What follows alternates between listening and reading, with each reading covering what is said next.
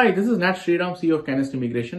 நான் கனடாவில் 15 வருஷமா இருக்கேன். I'm a government of Canada regulated and licensed immigration professional. மார்க்கெட்ல நிறைய fake and fraudulent job offers and consultants இருக்காங்க.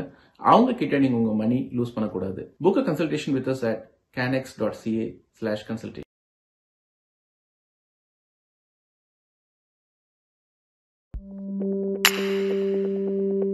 Chai with Chithra.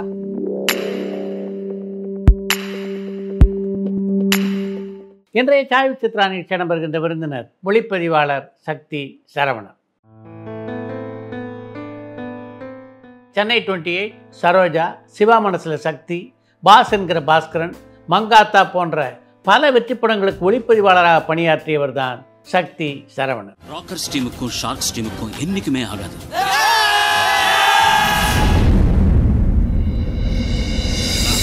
எதுக்குடா வந்தீங்க? என்ன சார் சம்பந்தம்?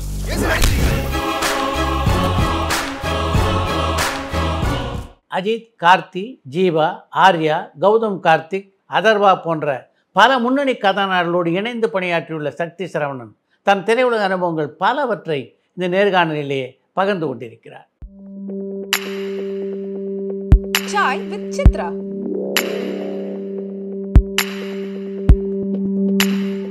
வணக்கம் சார். வணக்கம். படிக்கிற காலத்திலேயே சினிமாவுக்கு வரணும்னு ஆசை இருந்ததா, இல்லை கேமராமேனவே வரணும்னு ஆசை இருந்ததா? சினிமாட்டோகிராஃபராக வரணும்னு ஆசைப்பட்டு ஃபிலிம் இன்ஸ்டியூட்டுக்கு போனேன். ஸோ அதுதான் சினிமாங்கிறது வந்து பிடிக்கும் நமக்கு. ஃபோட்டோகிராஃபி என்னோடய ஹாபி. அதனால் சரி சினிமாட்டோகிராஃபி நம்ம பண்ணலாம் அப்படின்னு சொல்லிட்டு ஃபிலிம் இன்ஸ்டியூட்டுக்கு போனேன். அது எங்கள் அப்பா தான் சொன்னார், இந்த மாதிரி 2 இன்ஸ்டியூட் இருக்குது இந்தியாவில், அதனால் நீ ஒன்று இதுக்கு போகலாம் இல்லை அதுக்கு போகலான்னு ஐடியாலாம் அவர் தான் கொடுத்தாரு. ஆமாம், கொடுத்தா அவர் கொஞ்சம் வேலையெல்லாம் பார்த்தார், ஆட்களை பிடிச்சி சீட்டு வாங்குறதுக்கு. ஃபர்ஸ்ட் டைம் வந்து எனக்கு கிடைக்கல. ஸோ அதனால் மதுரையில் லா படிக்க போயிட்டேன் 1 வருஷம். அப்புறம் செகண்ட் இயர் வந்து நமக்கு அந்த நேக்கு தெரிஞ்சிருச்சு எப்படி சீட்டு வாங்குறதுன்னு. ஸோ வாங்கிட்டு போயிட்டு விடேட் சினிமாட்டோகிராஃபி. எந்த காலகட்டத்தில் சினிமா மேலே அப்படி ஒரு ஈர்ப்பு உங்களுக்கு ஏற்பட்டது? 8th ஸ்டாண்டர்டு வந்து ஆனுவல் எக்ஸாம் லீவ் இருக்குது இல்லையா, அப்போ தான் வந்து என்ன, அது வரைக்கும் வந்து நான் எங்கள் அம்மாவோட தான் சினிமாவுக்கு போயிட்டுருப்பேன். அது வரைக்கும் தனியாக சினிமாவுக்கு விட மாட்டாங்க. ஸோ அதில் தான் வந்து நமக்கு லிபர்ட்டி கிடைச்சது. ஒரு சைக்கிள் ஒன்று எடுத்துக்கிட்டு, ஸோ அந்த லீவில் ஒரு 60 நாள் லீவ்னா கிட்டத்தட்ட நான் வந்து ஒரு 80 படத்துக்கிட்ட பார்த்துருப்பேன். ஒரு நாளைக்கு 2 ஷோ பார்க்குறது. இந்த மதுரையில் இருக்கிற எல்லா தியேட்டர்ஸ்க்கும் போய் அதை, ஸோ அது வந்து ஒரு எக்ஸ்ப்ளோர் பண்ணுற ஒரு மோடில் இருந்தேன் நான். அதர்வைஸ் நீங்கள் பேப்பரில் தான் பார்ப்பீங்க அவ்வளோ தியேட்டர்ஸ் இருக்குது அப்படிங்கிறது, நேரில் போயிருக்க மாட்டோம். ஸோ அந்த அவ்வளோ தியேட்டர்ஸுக்கு போனது, அவ்வளோ படங்கள் பார்த்தது, அதெல்லாம். அந்த காலகட்டத்தில் யாராவது ஒரு நடிகருடைய தீவிர விசிறியாக இருந்தீங்களா? இல்லை சார், அப்படி கிடையாது. எனக்கு எல்லா படங்களும் பிடிக்கும். எனக்கு எம்ஜிஆர் படங்கள் ரொம்ப பிடிக்கும், ரஜினி படம் பிடிக்கும். லேட்டர் ஸ்டேஜில் உங்களுக்கு ஃபிலிம் இன்ஸ்டியூட் கற்றுக் கொடுத்தது அப்படின்னா எதை சொல்லலாம்? சிஸ்டமேட்டிக்காக எப்படி ஒர்க் பண்ணுறது அப்படிங்கிறது வந்து ஃபிலிம் இன்ஸ்டியூட்டில் கற்றுக் கொடுத்தது. இன்னொன்று, ஃபிலிம் இன்ஸ்டியூட்டில் வந்து எனக்கு அறிமுகப்படுத்தப்பட்ட ஒரு விஷயத்தை வந்து நான் இன்றைக்குமே பண்ணிகிட்ருக்கேன். அது வந்து பெரிய ரிலீஃபாகவும் இருக்குது எனக்கு. வருஷம் வந்து ஃபிலிம் ஃபெஸ்டிவலுக்கு போயிடுவேன். அது என்ன நடந்தாலும் சரி. ஸோ அட்லீஸ்ட் வந்து ஒரு 10 நாள் நடக்குதுன்னா ஒரு 4 நாளாவது இருக்கிறதுக்கு ட்ரை பண்ணுவேன், இல்லைனா ஃபுல்லாக போவேன். ஸோ அது ஒரு ப்ராசஸ். அது அந்த ஃபிலிம் ஃபெஸ்டிவலுக்கு போகிறது. ஸோ அது இன்ஸ்டியூட்டில் தானே வந்து பல பேர்கள் வந்து நம்ம அங்கே தான் வந்து தெரிஞ்சுக்கிட்டோம். ஃபெலினி, த்ரூஃபோ, இதெல்லாம் வந்து இன்ஸ்டியூட்டில் மட்டும்தான் வந்து அந்த அந்த அந்த பேர்கள் அந்த காலகட்டங்களில் கேட்கும். இப்போ வந்து எல்லாருக்கும் எல்லாமே கிடைக்கிது. பட் நமக்கு அப்போது ஆர்கேவ்லேருந்து நமக்கு படங்கள் வரும். ஸோ இந்த ஃபெஸ்டிவலில் தான் வந்து அந்த ரெட்ரோஸ்பெக்டிவ்ஸ், அந்த ஃபுல் பேக்கேஜ் வந்து பார்க்க முடியும் அதெல்லாம். ஸோ அந்த ஃபிலிம் ஃபெஸ்டிவல் அந்த சிஸ்டமேட்டிக்காக ஒர்க் பண்ணுறது, அப்புறமா வந்து ஃபிலிம் ஃபெஸ்டிவலுக்கு போகிறது அப்படிங்கிறது வந்து அப்படியே இருக்குது. இன்னும் ஃபிலிம் இன்ஸ்டியூட்லேருந்து வந்தவங்க. ஃபிலிம் இன்ஸ்டியூட்டில் படிக்கும்போது உங்களுக்கு ஒரு ஐ ஓப்பனராக இருந்தது அப்படின்னா எதை சொல்லலாம்? இது ஒரு டீம் ஒர்க் அப்படிங்கிறது வந்து தெரிஞ்சது. சினிமாட்டோகிராஃபர் அப்படின்னா வந்து நான் வந்து ஒரு தனி ஆள்லாம் கிடையாது. நான் வந்து ஒரு ஆர்ட் டைரக்டரோட ஒர்க் பண்ணணும், ஒரு காஸ்டியூம் டிசைனரோட ஒர்க் பண்ணணும். அதுக்கப்புறமா என்னோடய பிரிண்ட் போடுறது வந்து வேறு ஒரு பாஸ். அவர் வந்து அவரோட இடத்துல ஒரு பாஸ் அவர். இப்போ நீங்கள் பிரசாத் மாதிரியான லேபுக்கு போனீங்க அப்படின்னா அங்கே போலன் சார் இருப்பார். He is the pass there. So நம்ம பல பேரோடைய கோஆர்டினேஷனுக்கு அப்புறமா தான் நம்மளுடைய அவுட்புட் வந்து தியேட்டருக்கு வருது அப்படிங்கிறதெல்லாம் வந்து அங்கே ஃபிலிம் இன்ஸ்டியூட்டுக்கு போனதுக்கப்புறமா தெரிஞ்ச விஷயம். ஃபிலிம் இன்ஸ்டியூட்டில் உங்களுடைய முதல் படத்தை யாருடைய இயக்கத்தில் நீங்கள் ஒர்க் பண்ணீங்க? அவர் ஒரு 4-5 நாளைக்கு முன்னாடி தான் இறந்து போயிட்டார். டேனியல் பாலாஜி. பாலாஜி தான் வந்து என்னுடைய டீம்மேட். ஓ ஆமாம். இன்ஸ்டியூட்டுக்கு போன முதல் நாளில் வந்து ஒரு 2-3 பேருக்கு வந்து டீம் செட் ஆகும். அந்த மாதிரி செட் ஆன ஒரு டீம் வந்து நான். இன்னொன்று, கடைசி வரைக்கும் அந்த டீம் இருக்காது. நடுவில் சண்டை போட்டு போயிடுவானுங்க பசங்க. ஸோ கடைசி வரைக்கும் இருந்து நாங்கள் ஒரு படம் பண்ணோம். தேர்ட் இயர் தானே எங்களுக்கு டிப்ளமா ஃபிலிம் வந்து தேர்ட் இயரில் வரும் எங்களுக்கு. ஸோ டே 1 நாங்கள் போனப்போ வந்து வி ஜெல். அதுக்கப்புறமா வந்து ஒரு டிப்ளமா ஃபிலிம் ஒன்று பண்ணோம். அந்த காலகட்டங்களில் பாலாஜி வந்து எங்களுடைய ரூம்மேட்டாக இருந்திருக்கான். நாங்கள் ஃபெஸ்டிவலுக்கு போவோம், ரூமில் வந்து சமைப்போம். ரொம்ப எங்கள் கையில் மாத கடைசியில் காசு இருக்கா, ஸோ அவங்க வீட்டில் சாப்பிட போவோம். இந்த மாதிரியான. ஸோ அன்றைக்கி நான் அவங்க அம்மாவை பார்த்தேன். பார்க்குறப்போ வந்து அவங்க உனக்கு வயசாயிருச்சு அப்படின்னாங்க. அவங்க என்னை பார்த்த உடனே சொன்னது, ஏன்னா வந்து என்னை ரொம்ப இன்ஸ்டியூட் காலகட்டங்களில் வந்து பார்த்தது அவங்க. அதுக்கப்புறமா வந்து என்னை இப்போ தான் பார்க்குறாங்க. பேசுவேன், நான் பாலாஜிட்ட பேசுகிறப்போ கேட்பேன், நான் அம்மாலாம் எப்படி இருக்காங்க அப்படின்னு சொல்லிட்டு. வாடா ஒரு நாள் வா, நீ ரொம்ப நாள் ஆச்சு அப்படிமா. அப்புறம் கடைசியாக இப்போ தான் போக முடிஞ்சது. என்னை பார்த்த உடனே அவங்க ஏன்னா அவங்க வந்து நான் ஒரு இன்ஸ்டியூட் பையன் தான் வந்து அவங்க மைண்டில் வந்து அந்த இமேஜ் வந்து அதுதான் இருக்குது. எந்த அளவு மிஸ் பண்ணுறீங்க Daniel Balaji? It's a nice man. We had so many memories. வெறும் அப்பார்ட் ஃப்ரம் இன்ஸ்டியூட் இது வந்து நாங்கள் எல்லோரும் ஒன்றாவே சுற்றிட்டு இருப்போம். இன்னொரு ராஜேந்திரநாத்னு பெருசாக மீசை வச்சு ஒருத்தர் நடிச்சிட்டு இருப்பார். அவர் ஒரு டேரக்ஷன் ஸ்டூடெண்ட் தான். முக்கூடலில் வந்து அவருடைய ஊர் அது. ஸோ அங்கே போனோம்னா வந்து அந்த தாமிரபரணியில் குளிக்கிறது, அதுக்கப்புறமா அவர் ஒரு ஹண்டிங் கன்லாம் வச்சுருப்பார், எடுத்துகிட்டு ஹண்டிங் போகிறது. இந்த மாதிரி வந்து we had lot of memories. Daniel Balaji தாண்டி உங்களுக்கு ஃபிலிம் இன்ஸ்டியூட்டில் நண்பர்களாக இருந்தது வேறு யார் சொல்லலாம்? இன்றைக்கி இருக்காங்க சினிமாட்டோகிராஃபர்ஸ் எல்லாமே இருக்காங்களே. வெங்கடேஷ் இருக்கான், அதுக்கப்புறமா வந்து ஸ்ரீராம், அப்புறம் பூபதி, எல்லாம் நிறைய பேர் இருக்காங்க. MS பிரபு வந்து எனக்கு 1 இயர் சீனியர். ஆமாம் இருக்காங்க. இல்லை சினிமாட்டோகிராஃபர்ஸ் எல்லாருமே வந்து நாங்கள் வி கீப் இன் டச். ஏன்னா எங்கேயாவது ஒரு இடத்துல நாங்கள் பார்த்துருவோம், சந்திச்சிருவோம். முதல்ல லேபில் இருந்தப்போ வந்து அடிக்கடி பார்த்துட்டு இருப்போம். இப்போ வந்து ரொம்ப ரேர் தான். ஸோ நான் இப்போ அந்த சீக்காவில் இருக்கிறதுனால வந்து அங்கே நடக்கக்கூடிய மீட்டிங்கில் வந்து நான் எல்லாரையும் மீட் பண்ணிவிடுவேன். படித்து முடித்ததுக்கு பின்னால் சினிமாவில் யார்கிட்ட வாய்ப்பு தேடி பார்த்தீங்க நீ போய்? ஃபஸ்ட்டு வந்து நான் ஒரு தெலுங்கு படத்தில் வந்து ஒர்க் பண்ணேன். நான் PS பிரகாஷ் சார், அவர் அண்ணாமலையெல்லாம் வந்து அவர் தான் கேமராமேன். ஸோ ஃபஸ்ட்டு வந்து அவர்கிட்ட வந்து ஒர்க் பண்ணேன். அது வேணால் ஒரு 2 ஸ்கெட்யூல் தான் ஒர்க் பண்ணியிருப்பேன். அதுக்கப்புறமா வந்து புதிய முகம் அப்படின்னா இவர் சுரேஷ் மேனன் டைரக்ட் பண்ண படம். ஸோ அதில் வந்து நான் அசிஸ்டண்ட்டாக போனேன். ஸோ 2 படம் அசிஸ்டண்ட்டாக ஒர்க் பண்ணேன். அதுக்கப்புறமா வந்து டெலிவிஷன் சீரீஸ் பக்கமாக போயிட்டேன். ஸோ ஒரு ஆப்பர்ச்சுனிட்டி வந்தது, அதனால் வந்து அந்த பக்கமாக போயிட்டேன். இப்போ திரைப்பட பயிற்சி கல்லூரியில் நீங்கள் கற்றுக்கிட்ட பாடத்துக்கும் நேரடியாக சினிமா படப்பிடிப்பை பார்க்குறீங்களா, அதுக்கும் எப்படிப்பட்ட வித்தியாசத்தை உணர்ந்தீங்க? இது ஒரு ப்ரோட்டோடைப் தானே சார். இன்ஸ்டியூட்டுங்கிறது வந்து ஒரு சின்ன ஸ்கேலில் அது ஒரு ப்ரோட்டோடைப் தான், அது ஒரு பொம்மை தான் அது. ஸோ நீங்கள் வெளியில் போனீங்க அப்படின்னா வந்து அது வந்து ஒரு பெரிய ஹியூஜ் ஸ்ட்ரக்சரில் வந்து அது இருக்கும். அங்கே வந்து ஒரு சின்ன ஒரு மினியேச்சராக வந்து ஒரு செட்டப் ஒன்று இருக்கும். பேசிக்ஸ் வந்து அதுதான், பேசிக்ஸ் அதுதான். பட் வால்யூம்ங்கிறது வந்து நம்ம ஃபிலிம் இண்டஸ்ட்ரிக்கு போகிறப்போ அதோட வால்யூம்ஸ் ஜாஸ்தி. இன்னொன்று வந்து எக்யூப்மெண்ட்டுங்கிறது வந்து ஃபிலிம் இன்ஸ்டியூட்டில் கொஞ்சம் பேசிக்காக இருக்கும். நீங்கள் வெளியில் போனீங்கன்னா வந்து லேட்டஸ்ட்டாக என்ன வந்துச்சோ அதெல்லாமே வந்து நம்ம அங்கே பார்க்கலாம். ஸோ எக்ஸ்பீரியன்ஸ் கெயின் பண்ணுறது அப்படிங்கிறப்போ வந்து வெளியில் போய் நம்ம அதை யூஸ் பண்ணி யார்கிட்டையாவது ஒர்க் பண்ணி கற்றுக்கலாம். அப்படி இல்லைனா நம்மளே யூஸ் பண்ணி நம்மளே கற்றுக்கிறது தான். ஸோ அந்த பேசிக்ஸ் வந்து நம்ம அங்கே கற்றுக்கிட்டு வந்திருக்கோம்ல. சின்ன திரையில் உங்களுக்கு முதலாக வாய்ப்பளித்ததுன்னா ராதிகா தான் இல்லையா? இல்லை, அதுக்கு முன்னாடி எனக்கு நானே வாய்ப்பு அளிச்சுக்கிட்டேன். ஏன்னா வந்து ஃபஸ்ட்டு வந்து நான் ஒரு சன் டிவிக்கு வந்து ஒரு சீரீஸ் ஒன்று ப்ரொடியூஸ் பண்ணோம். நான் நிலா பெண் அப்படின்னு சொல்லிட்டு 96ல் வந்து அது பண்ணோன்னு நினைக்கிறேன்.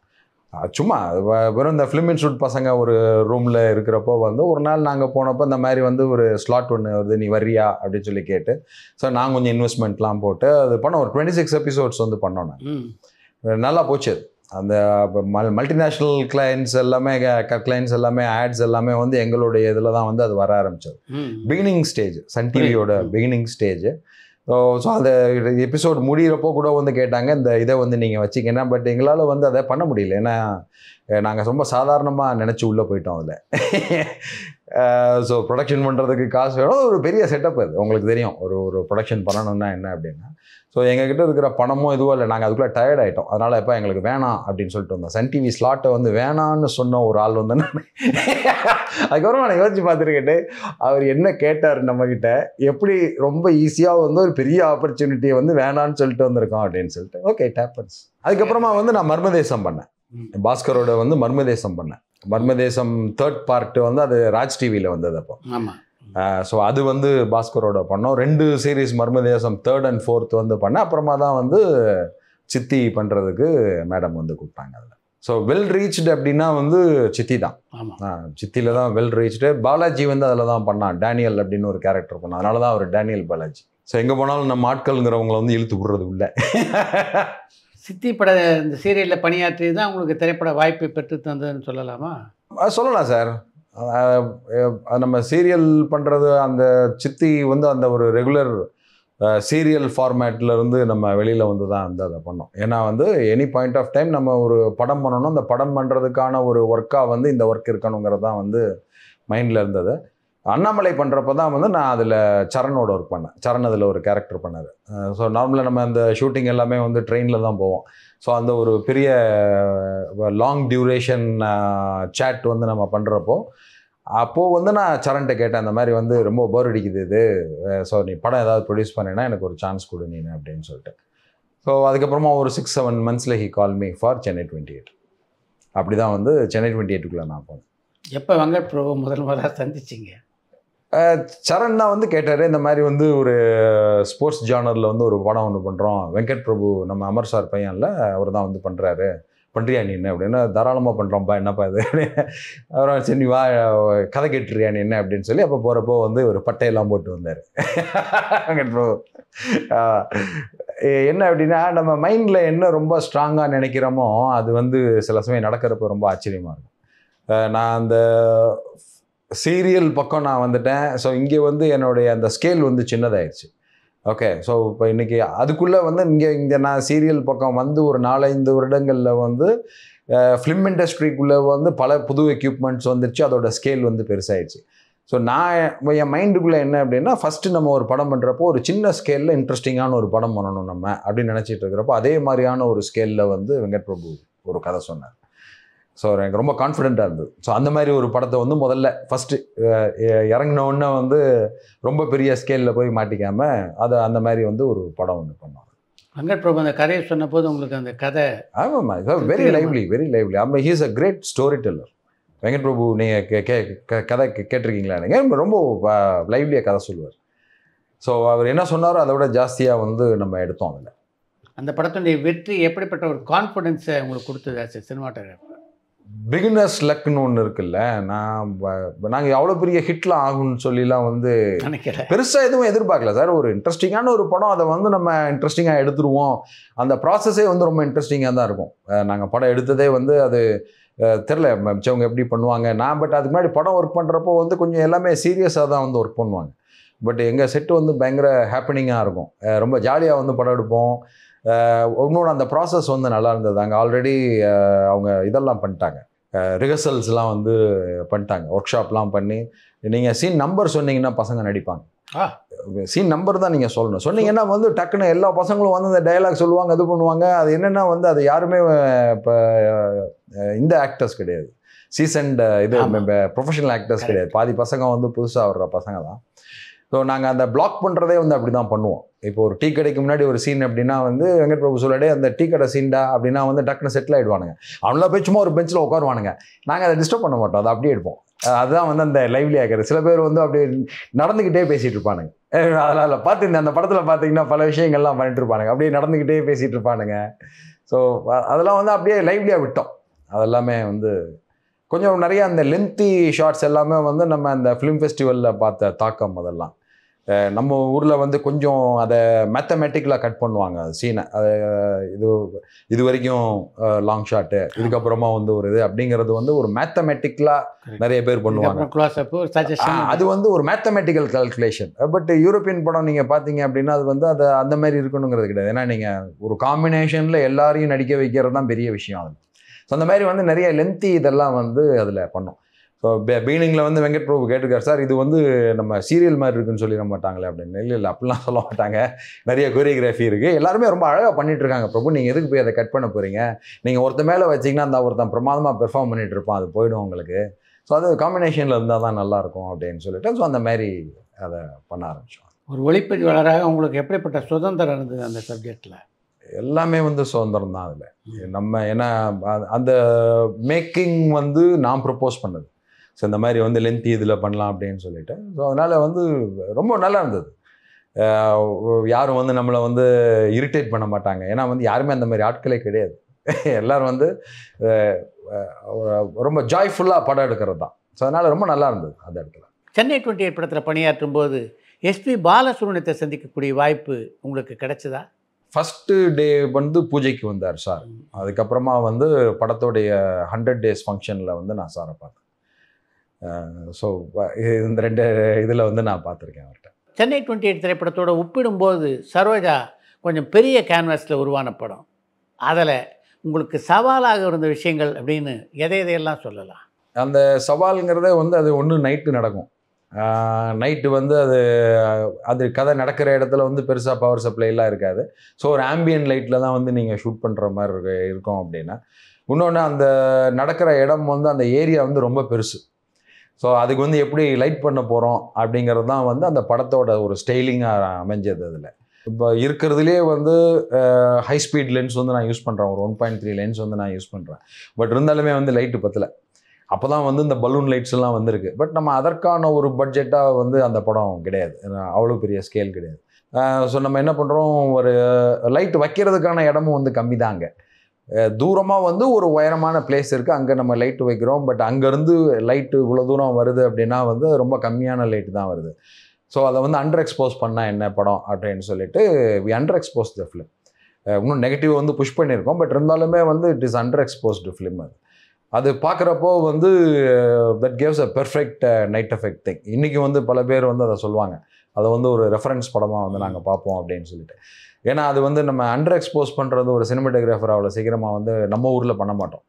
கொஞ்சம் நம்ம வந்து இந்த லேப்லெல்லாம் கொஞ்சம் பிரச்சனைகள்லாம் வரும். லேபில் எப்பவுமே ஓவர் பண்ண சொல்லுவாங்க. ஸோ அந்த அண்டர் எக்ஸ்போசிங் அப்படிங்கிறது வந்து எப்போவுமே கொஞ்சம் அது ஒரு திக்குன்னு இருக்கக்கூடிய ஒரு விஷயம் தான். பட் நாங்கள் நிறையா வந்து டெஸ்ட் பண்ணி இவ்வளோ அண்டர் எக்ஸ்போஸ் பண்ணாலுமே வந்து அது எக்ஸ்போஸ் ஆகுது, நல்லாயிருக்கு பார்க்குறதுக்கு. ஸோ அதனால் வந்து அது அந்த மாதிரி பண்ணோம். அதுதான் வந்து அந்த படத்தோடைய ஒரு மூடாக வந்து அது அமைஞ்சது, அதோட ஸ்கேல். அதில் வந்து நம்ம கேட்ட லைட்லாம் வந்திருந்தோம்னா வந்து இந்த மாதிரியான ஒரு படமாக அது வந்திருக்காது. ரொம்ப கிளாஸியான படமாக வந்திருக்கும். ரொம்ப இந்த மாதிரி கிரிட்டியான ஒரு படமாக வந்து அது வந்திருக்காது.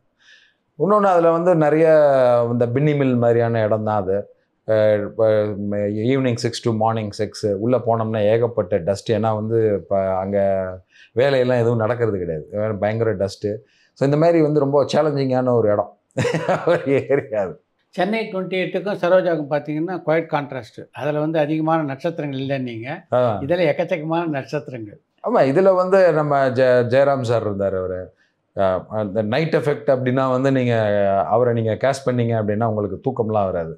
ஏன்னா he will always keep you entertained. Super. ஆமாம், ஜோக் அடிச்சுக்கிட்டே இருப்பார். நான் ஸ்டாப்பாக எந்த ஜோக்குமே வந்து ரிப்பீட் ஆகாது. சரி, நீங்கள் வந்து சிரிச்சுக்கிட்டே இருப்பீங்க. இதில் என்ன அப்படின்னா தெலுங்குல வந்து இவரோட ரோல் வந்து அங்கே இவர் பண்ணார், ஸ்ரீஹரி சார் பண்ணார். ஸோ அவர் வந்து அங்கே ஒரு பெரிய ஸ்டார் அவர். ஸோ அந்த தெலுங்கு ப்ரோட்டோகால்னு ஒன்று இருக்குல்ல, ஸோ அவங்கெல்லாம் வந்து அந்த ஒரு ப்ரோட்டோகால் விரும்புகிற ஒரு ஆட்கள். ஸோ அவங்கள கூப்பிட்டோம்னா வந்து கூப்பிட்டது வந்ததுக்கப்புறமா வந்து நம்ம அந்த லைட்டிங்கில் இது பண்ணுறது, அவங்கள காக்க வைக்கிறது, அதெல்லாம் வந்து நம்ம பண்ண முடியாது. ஸோ அந்த மாதிரி வந்து ஆரம்பத்திலே சொல்லிட்டாங்கப்பா, அந்த அவர்கிட்ட மட்டும் வந்து நீங்கள் எப்பவும் பண்ணுற மாதிரியான வம்பெல்லாம் வந்து பண்ணாதீங்க, கொஞ்சம் வந்து நீங்கள் அவரை ஒரு இதுவாக ப்ரொஃபஷ்னலாக வந்து நீங்கள் அவரை ட்ரீட் பண்ணுங்க அப்படின்னு. அவரும் வந்தார். அவர் வர்றப்போ வந்து அவருக்கு ஒரு 6 கிட்டத்தட்ட ஒரு 6 அடியில் வந்து அவருக்கு ஒரு பாடி கார்டு வேறு. ஸோ தே ஹேவ் சம் இது என்ன, ஓகே, ஒரு பாடி கார்டு வேறு வருவார், அவர் கூட வருவார். ஸோ அவர் வந்து எங்களை தூரத்துலேருந்து பார்க்குறாரு. நாங்கள் இங்கே வந்து பயங்கரமாக வந்து சிரித்து இது பண்ணி, அவர் வந்ததுக்கப்புறமா வந்து கொஞ்சம் நாங்கள் சரி ஒரு ப்ரொஃபஷ்னல் இதுக்கு போவோன்றப்போ அவரே ஒரு நாள் கேட்டார், இல்லை நான் இல்லைன்னா வந்து நீங்கள் ரொம்ப ஜாலியாக இருக்கீங்க, பட் நான் இருந்தேன்னா வந்து கொஞ்சம் கம்மியாகுது, அது ஏன் அப்படின்னு. இல்லை சார், இந்த மாதிரி ஒரு பிரச்சனை, தயவுசெய்து அந்த பிள்ளை இருக்காதீங்கப்பா, நல்லா இருக்குது, என்னையும் வந்து நீங்கள் ஆட்டையில் சேர்த்துக்குங்க அப்படின்னு சொல்லிட்டு அவரும் வந்து எங்களோட சேர்ந்தாருங்க. இவர் இது டேக்கு போகிற வரைக்கும் வந்து ஒரு ஜோக் அடிச்சுக்கிட்டே இருப்பார். அதான் அவர் இருக்கிறப்போ வந்து சொல்லி எல்லாரும் சிரிச்சிட்டோம் அப்படின்னா அவர் திரும்பி பார்த்தாருன்னா எங்களுக்கு பயம் என்னென்னா அவர் ஏதாவது தப்பாக நினச்சிக்க போகிறாரு, அவரை பற்றி பேசுகிறோமோன்னு சொல்லிட்டு அப்படின்னா. அதுக்கப்புறமா வந்து அவர் பயங்கரமாக ஜெல் ஆகிட்டார். அப்புறமா பிரகாஷ் ராஜ் அவர் காலையில் நைட் அங்கே காலையில் முடியும், மார்னிங் ஒரு 6 o'clock முடிஞ்சவொடனே ஒரு ஃப்ளைட் எடுத்து இங்கே வருவார். சென்னையில் வந்து நடிச்சுட்டு ஈவினிங் ஃப்ளைட்டு பிடிச்சி நைட் எங்களுக்கு ஷூட் வருவார் அங்கே. அந்த டைம்லாம் வந்து அவர் பயங்கர அந்த மாதிரி வந்து ஃப்ளைட் பண்ணி இது பண்ணிகிட்டு இருந்தார். எங்கேயுமே வந்து டயர்டே ஆகாமல் ஒரு படம் பண்ணுறதுன்னு ஒன்று இருக்குல்ல, அதுவும் நைட்டு படம்லாம் வந்து ரொம்ப ட்ரைனிங்காக இருக்கும், எனர்ஜியெல்லாம் வந்து போயிடும். ஸோ அந்த மாதிரிலாம் இல்லாமல் அப்படியே ரொம்ப விறுவிறுப்பு. அன்றைக்கி கூட வந்து இப்போ ரீசெண்டாக ஷூட் பண்ணிட்டு இருக்கிறப்போ நானும் ப்ரோவும் பேசணும், விடிய ஷூட் பண்ணியிருக்கோம் நம்ம, இப்போல்லாம் வந்து கொஞ்சம் அப்படி அடி வாங்குது அப்படின்னு. பல படங்களில் நீங்கள் இணைந்து பணியாற்றிய ராஜேஷை எப்போ முதலாக சந்திச்சிங்க? நான் அவங்களுக்கு வந்து சில ஆட் ஃபிலிம்ஸ் எல்லாம் ஷூட் பண்ணிட்டுருப்பேன் ஸ்ரீனிவாசன் சார். ஸோ அவர் ஒரு நாள் சொன்னார், ஒரு கதை ஒன்று கேட்டேன், எனக்கு வந்து பிடிச்சிருந்தது. சிவா மனசுல சக்தி கதையை கேட்டபோது இந்த அளவுக்கு அந்த படம் வெற்றி படமாக அமையும் அப்படின்னு உங்களுக்கு தோணிச்சா? நான் ஸ்டாப்பாக வந்து ரொம்ப ஹிலேரியஸ் இது. இதை முடித்த உடனே சார்ட்ட சொன்னேன், சார் பயங்கர ஹிலேரியஸாக இருந்துச்சு, சிரிச்சுக்கிட்டே இருந்தேன் நான் அதை கேட்குறப்ப அப்படின்னு. நானும் அப்படி தான்ப்பா இருந்தேன், அதனால் வந்து இதை எடுத்துடலாமா அப்படின்னாரு. எடுக்கிறதுக்காக தானே ஓகே பண்ணியிருக்கீங்க அப்படின்னா. கோவா திரைப்படத்தில் பணியாற்றிய கலைஞர்களில் உங்களால் மறக்க முடியாத கலைஞர்னா யாரை சொல்வீங்க? எக்ஸ்ட்ராடனரியாக பண்ணது அப்படின்னா வந்து நம்ம சம்பத்து தான். ஆமாம், நான் யோசிச்சேன் வில்லனை கொண்டு வந்து நீங்கள் ஏன் சார்